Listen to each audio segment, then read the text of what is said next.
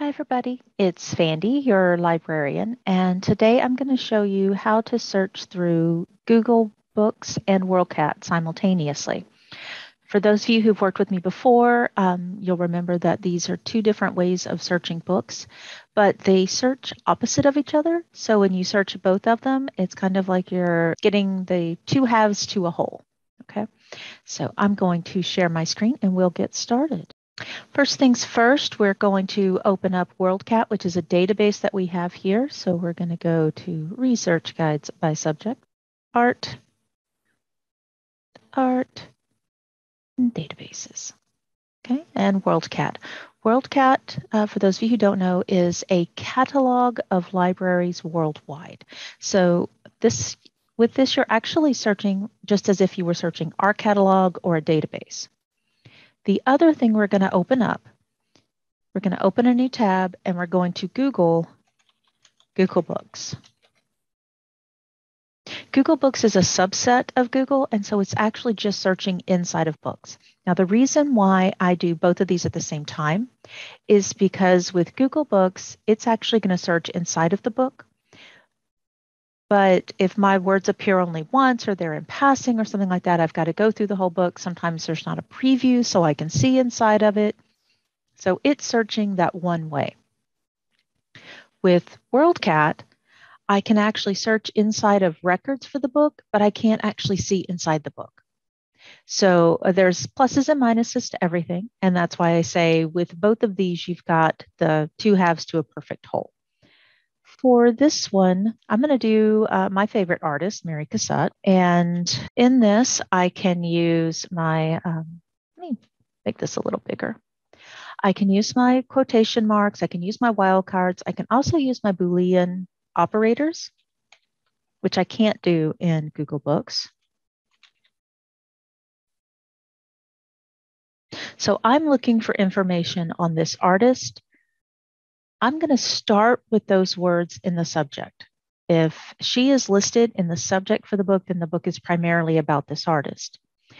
Notice that I put in the or, that's the Boolean searching. So I can search for it this way, or I can search for her name to be last name, comma, first name.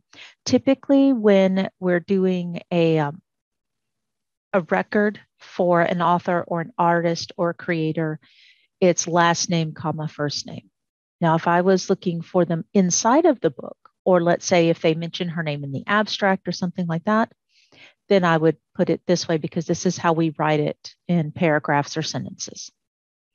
I'm also looking specifically for information about a painting of hers called Breakfast in Bed. It's one of my favorite pieces. But you'll notice that I'm also, again, using my quotation marks because that keeps that phrase together. I don't want it looking for the word breakfast, just anywhere it wants to. Typically, when you're looking for an artwork specifically, you'll leave that in keyword because unless the entire book is about that particular piece of artwork, it may not be listed in the record. And that's one of the difficulties in researching for art. If you're looking for a specific piece, you know, that gets a little bit more difficult. Sometimes they don't list all the artwork that they use. So that's what we're going to start with. I do want to limit the language of the book to English. And then I'm going to scroll down and my subtype limits, I'm going to limit the audience to not juvenile, which will take out the children's books. And content is not fiction.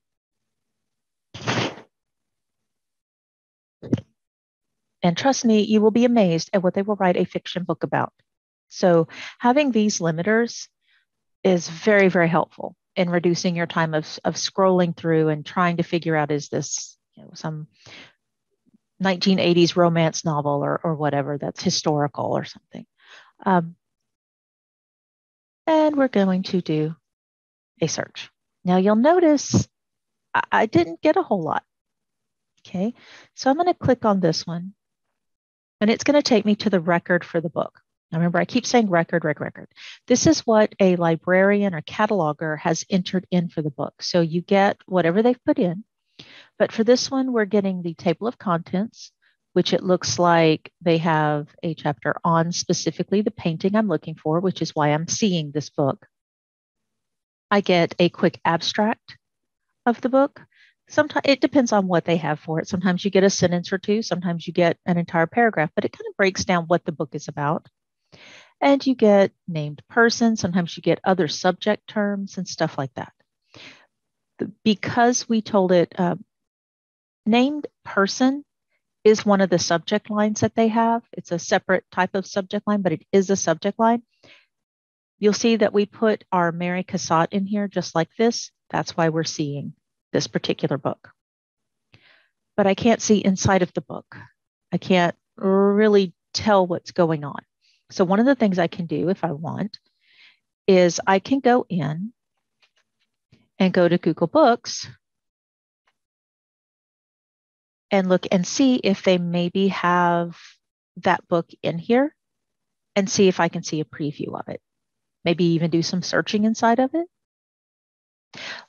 One of the biggest helps for that is that if I know maybe there's just one particular chapter out of a book that I want, all I have to do is go into that book if it gives me the preview and see if I can't look at the table of contents, because that's going to tell me the page numbers for that chapter. And then all I'm going to do is do an interlibrary loan for that one chapter. They'll scan it, send it to me as a PDF. I'll get it in a couple of days. Okay. But how does it work the other way? Because as you saw, we only got 2 books. The reason for that is because I put in the title of the artwork that I'm looking for. Okay. There are tons of books that talk about this piece, but it may not be in the record.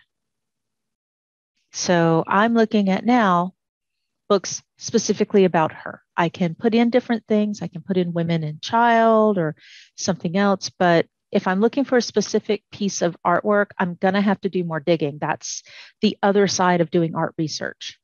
That's what makes it a little tricky and special. Again, I can look into these books and see, what they say, what does it have, all of that information.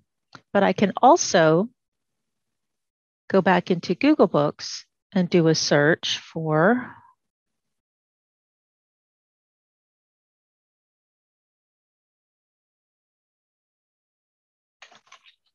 okay. You'll notice here that I put in her name just like this because it's searching inside of the book. It's searching inside of the text. And when we do a person's name inside of the text, this is how we write it. I'm not using my ands or ors because Google doesn't recognize those, but it will recognize the quotes. So now what it's doing is it's actually looking inside of these books for my words. So I can see that, this one on one page mentions that painting. And then if it's got a preview, I can actually click on it and search inside of it. Okay. That's very helpful if you're looking for information about a particular piece, because if they're talking about specific pieces, unless that entire book, like I said, is about that particular piece, it's not going to be in the book record. Sometimes it's not even like listed on the list of illustrations in a book. That's kind of a newer thing that's come out. So being able to do this and search through here is great. One of my rules of thumb is if my search terms appear in the title of the book, like this one is Mary Cassatt, when I do the search, I am going to take that out. I'm not, because that word is going to be everywhere, right? So all I'm going to do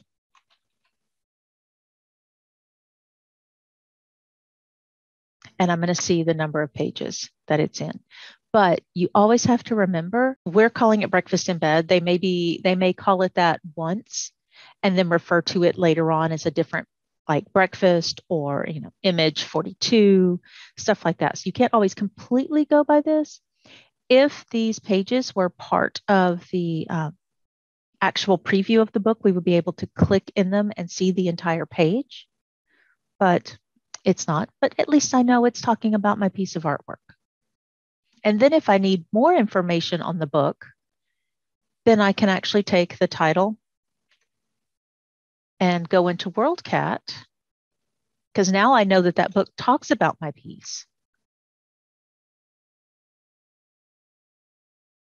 And I can look up the record for the book because sometimes if you don't get a preview for the book, you know it's in there, but you don't know really what the book's about. Is it nonfiction? Is it for children? I don't know. So this will give me that type of information as well so that I can see a little bit more about the book. And if I decide I want this book, borrow from another library. My little magic button. Sometimes when you're doing research in Google, you can't get your search terms tight enough to really pull up the exact item that you're looking for. It's kind of a complicated process, but again, that's why with WorldCat, we can say, listen, these books have to be about Mary Cassatt. I don't care if somebody mentioned her once in passing because they studied under her or whatever, and it will pull those up. Sometimes you have to say, listen, I need some titles where she's at least the subject. But again, it's all about knowing how something works and then using it in that direction as well. So continue on with the lesson and let me know if you have any questions.